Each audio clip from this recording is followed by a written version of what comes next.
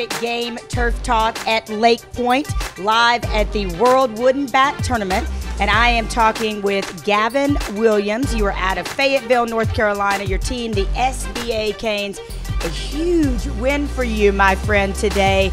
11-2. You took that other team to task, huh? Yes, ma'am. Tell us a little bit about that win today. Well, we just held our heads together. Just didn't let anybody get on base. Made the routine plays. Yeah. Just hit the ball. Have you guys been playing like this the whole tournament, or was there a turning point in the tournament where you really felt like you came together as a team? Well, our second game, we just put our heads up after the first game because we tied.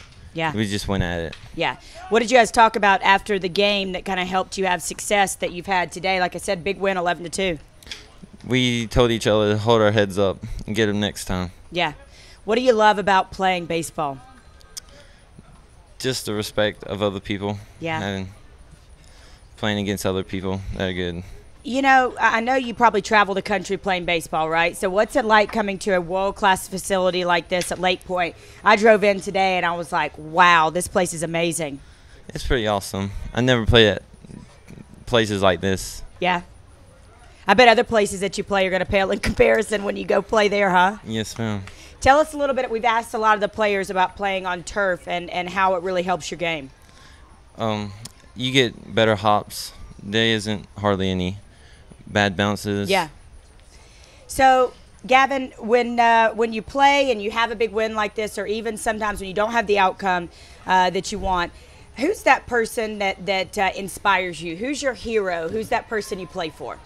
Well, we play for each other and our families at home. Yeah. So your family would be your heroes, huh? Yes, ma'am.